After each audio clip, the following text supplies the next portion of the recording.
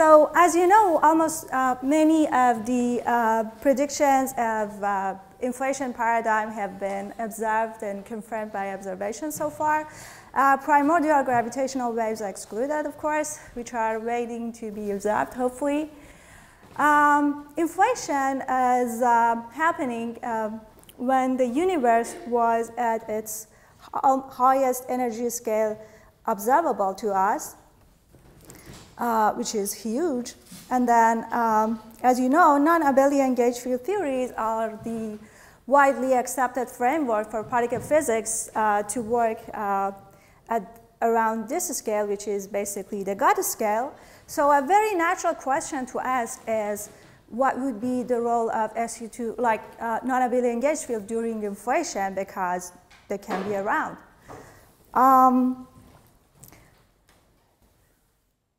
Oops. Yeah, and if they were around, could they leave something like a fingerprint on CMB or in cosmology, and then by observing them, we say, okay, so they were around. This talk is based on this,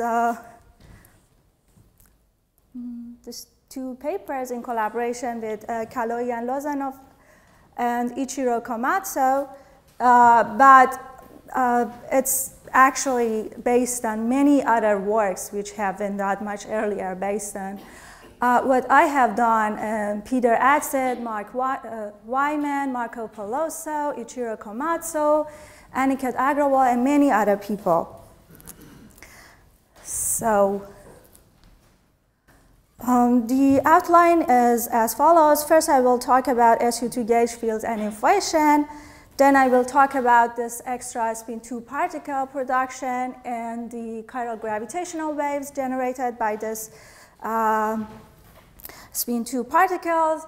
Then I will briefly talk about gravitational leptogenesis in this setup. And finally, I will finish by a summary. So the story of SU2 gauge fields in inflation started back in 2011 when I was trying to understand what other people keep telling me about gauge fields.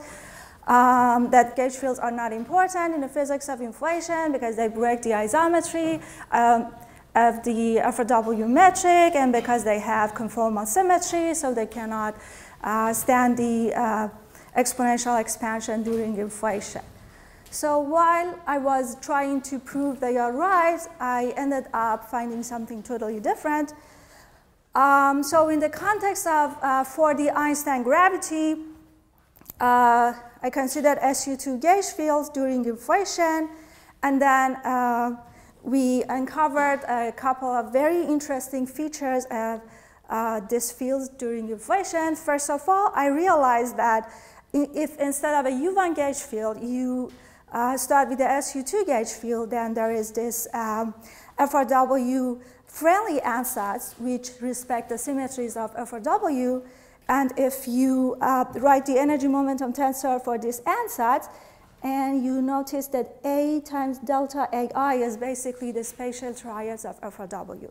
So you will end up with an energy momentum tensor which is perfectly isotopic and homogeneous. The second thing was that if you add other interaction for the gauge field to the Yang wheels, then in principle you can break conformal symmetry. And in these two papers, we came up with the first and the most simplest possibility. The other interesting thing that we realized in these papers was that if you perturb the gauge field around this FRW-friendly ansatz, then you will have an extra spin-2 field. So if you perturb the gauge field, you will have some scalar and vector degrees of freedom apart from the normal one. But in addition, you would have an extra spin-2 field. And this spin-2 field breaks parity and also coupled linearly to gravitational waves, which generate chiral gravitational waves. So how we broke conformal symmetry, this is the action for gaugeflation. Here, by adding this term to the action, we broke the conformal symmetry, and it's basically by by integrating out a massive axion in a limit that the mass of the axion is quite high, you can show that for this parameter, you will end up with this action. Exactly 1 year after gauge-fluation, Peter Atzit and Mark Wyman studied the whole theory of this model, which is the chromonatural model, in which instead of studying the system in a limit that the axion is really massive, they just forgot about that constraint and studied the whole system. But because the difference between these two models is basically one scalar degree of freedom that we integrate out, so our vector and tensor perturbations are exactly the same. I keep making the same mistake. So inspiring by these two models, several different models with SU2 gauge field have been proposed and studied. And here is a very incomplete list of them. So because many of the features, the interesting features in this model is based on having a non-zero VEF for the SU2 gauge field, and they have lots of things in common. So with Ichiro, we decided to write them in this unified form and then extract whatever information which is possible for this model, as far as possible model independent. So all of these models in the list can be right in this form when SA is basically this gauge field action, which is can either be the gauge-flation or the chromonatural. So this phi here is the axion, which is coupled to the SU2 gauge field. And then you can have systems with, in which the SU2 axion setup is not the inflaton setup, but you have this other scalar field, which is the inflaton, or your SU2 gauge field can be massive by having some interaction with the Higgs. So in principle, if this alpha h is 0, we are studying a model which is massless, massless SU2, or if it's 1 is the Higgs version of the model. And then this alpha s is, if it's 0, then as I said, the axion SU2 gauge field is the inflation setup, or if it's 1, it means that the axion SU2 sector is basically a spectator. So as I said, all of them share this SU2 gauge field with a non-zero VEF, so all of them enjoy this FRW-friendly VEF solution, and also they have this new spin-2 field. This extra spin-2 field is massive and always decaying after horizon crossing. It's chiral with the short phase of size of a particle production before horizon crossing that I will tell you shortly, and sources gravitational waves at the linear order, so it generates chiral gravitational waves. So this is the field equation of this B particle, and from now on, whatever I'm showing is valid for all of this family of models that I said. So this B field, which is basically the spin-2 field of the gauge field, governs by this equation, which, as you see, has this derivative interaction proportional to delta C, which is a combination of the background field, like the axion and the BEV of the SU2 gauge field. And it also has a mass term, which also came from the self-interaction of the B and the BEV of the gauge field. And then this effective frequency can be, first of all, as chiral because of this derivative interaction, and also for the polarization with the minus sign of delta C, it violates adiabaticity conditions for a short period of time before horizon crossing. So in principle, more precisely, here we have the deviation from adiabaticity in terms of the physical momentum for two values of delta C, which, as you see, this shaded areas showing the regime in which we have particle production for each of these modes. Yeah, this spin 2 particle experiences two phases of particle production, but the first one is much more efficient. So the number of particles generated here comparing to the one generated closest to the point of horizon crossing are 10 times higher. So most of the particles are generating here for the blue line and here for the red line. So as I said, these, so I have kind of a chiral particle production in the setup, which means that virtual B particles in the space, because of this derivative interaction with the background gauge field and the axion, makes pair particle production. But because it can only the B plus polarization got generated, that's a chiral particle production. And then here we have the physical number density of the pairs of B particle productions, which is here, but for the massless SU2 gauge, in models in which the SU2 gauge field is massless, it has a simple form, so the number of pairs is proportional to this delta C, which somehow is responsible for generating these particles. And also we have this delta C dependency in the exponent.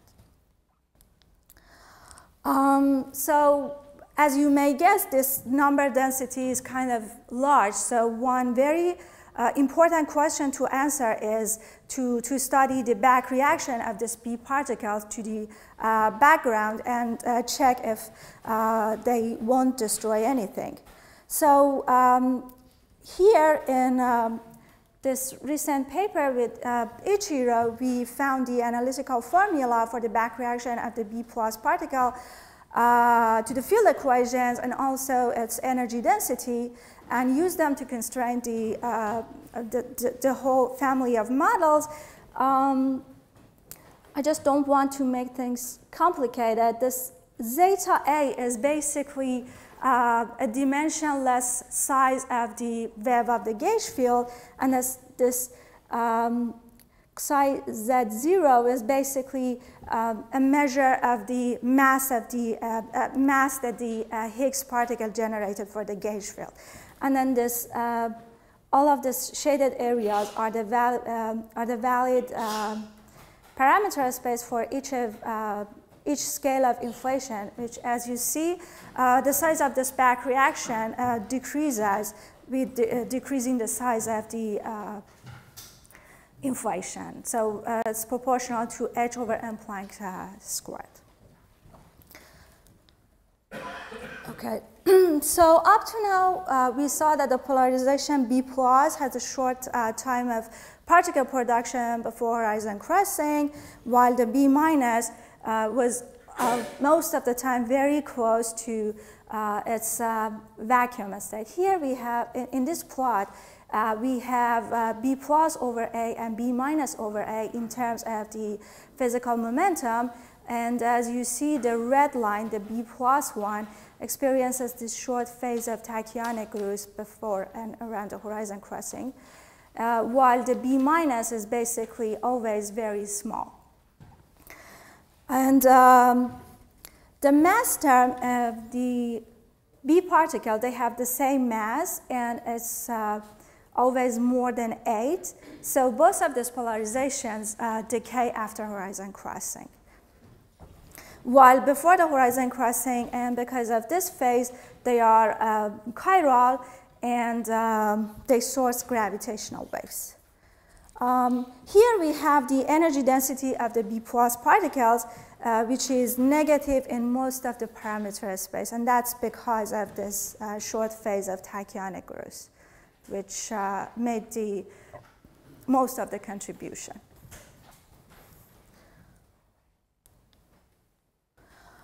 And then these B particles source gravitational waves in this way. So they provide a source there, and the efficiency of this anisotropic stress is proportional to psi over m Planck. So somehow this anisotropic stress is proportional to the wave of the gauge field.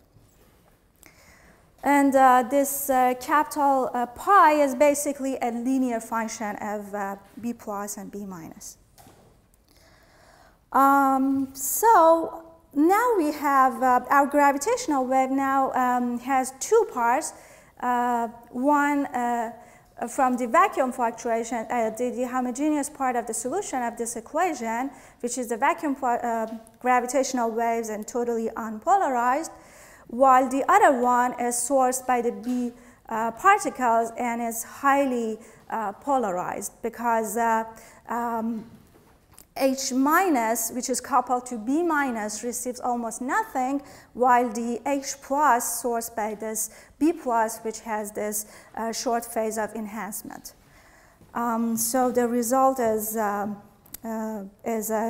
gravitational wave which is partially chiral. Here I have the gamma plus gamma minus, which is basically H over A in terms of the physical momentum. And here we're basically, as you see, the blue line here is almost 0, which is the source part of the gravitational wave, the minus sign, while the red line, the red line is basically the gravitational wave sourced by the B plus. And then the ratio of the power spectra of the source and the vacuum gravitational wave can be written in terms of the numbers of B particles created times the efficiency of the interaction. So it's times some order 1 quantities. So basically, the more of this B particles that we generate, we would have more sourced gravitational waves. But because the size of the interaction, as you see here, the size of the interaction between the B particles and H is proportional to wave of the gauge field, so we have it exactly as we expected. So what is pi? Pi plus minus? Oh, pi plus minus, it's, so the whole quantity here. So as you know, the equation of gravitational wave, the right-hand side is not always 0. It has a source, which is the tensor part of the energy momentum tensor. And so the whole term here is basically this pi I j t. I wrote it in this way just to make more sense. I hope, actually.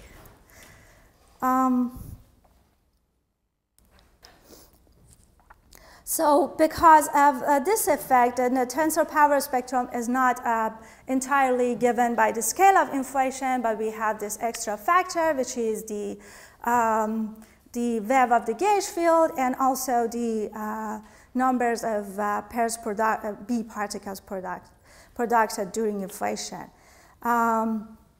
which can generate sizable tensor perturbations without large fields. And also, as you saw, we have this parity violating interaction. So the tensor power spectrum is partially chiral, and parity odd correlations are non-zero in our system. And it's not all, actually. We have more. So the possible large tensor non-Gaussianity in the setups, which has been studied by Agrawal, Fujita, and Komatsu recently. Another one is the fact that unlike the U1 case, in which if you have a U1 gauge field and then you study the Schwinger effect and the back reaction, okay, thanks. The Schwinger effect and the back reaction of the generation of scalar fields coupled to this U1 gauge field, then you will realize that the size of back reaction can be huge. While here, for the SU2 gauge field and this FRW-friendly ansatz, we realize that because of the isotropy of the ansatz, this effect is really negligible, which was like a miracle. We were very excited. And finally, as I will explain shortly, this setup provides a natural mechanism to explain matter asymmetry in the universe. So here we have the inflator leptogenesis idea by Alexander Peskin and Sheikh Jabari back in 2006. They realized that if they have a system with chiral gravitational waves, they can have a non-zero RR dual.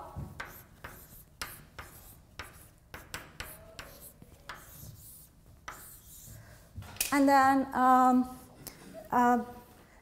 in a standard model in which NL minus NR is 3, because we have 3 left-handed neutrinos while we don't have any right-handed neutrinos in the standard models, they realized that they can generate some net lepton number density during inflation. So in another word, chiral gravitational waves can somehow generate a net lepton number by gravitational anomaly in standard model. And one thing that I should mention is that in the original paper by these 3 gentlemen, the source of parity violation and the chiral gravitational wave is the fact that they added a term to the action, so they modified the action by explicitly adding RR dual, which has some issues because then the upper bounds on this can make the result insufficient for explaining the observed values. Then back in 2014, I realized that this system, I realized that, okay, I have chiral gravity waves for free. Let's get some lepton number from it. And it turns out that the setups are a natural setting for using inflationary leptogenesis as well. And then the net lepton number density, which I found,